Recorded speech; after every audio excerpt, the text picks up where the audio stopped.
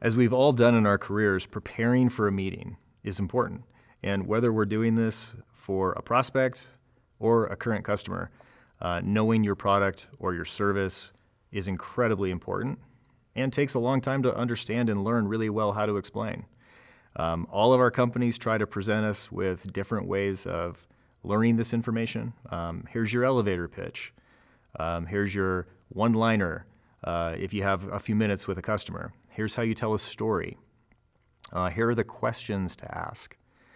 And I think one of the challenges with all of that is when we get into that meeting, how do we present that information, in what order, and how do we ask questions to really get to the root of the problem with our customer so that we can create success in our meeting and move the conversation forward in the sales process.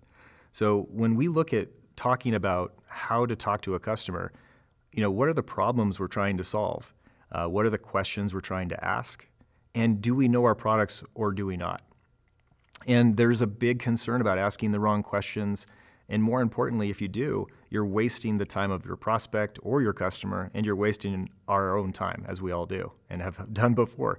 So we have to learn how to communicate about our products inside and out, and we have to understand how we can ask the right questions and really help the customer make a good decision about what comes next in the sales process.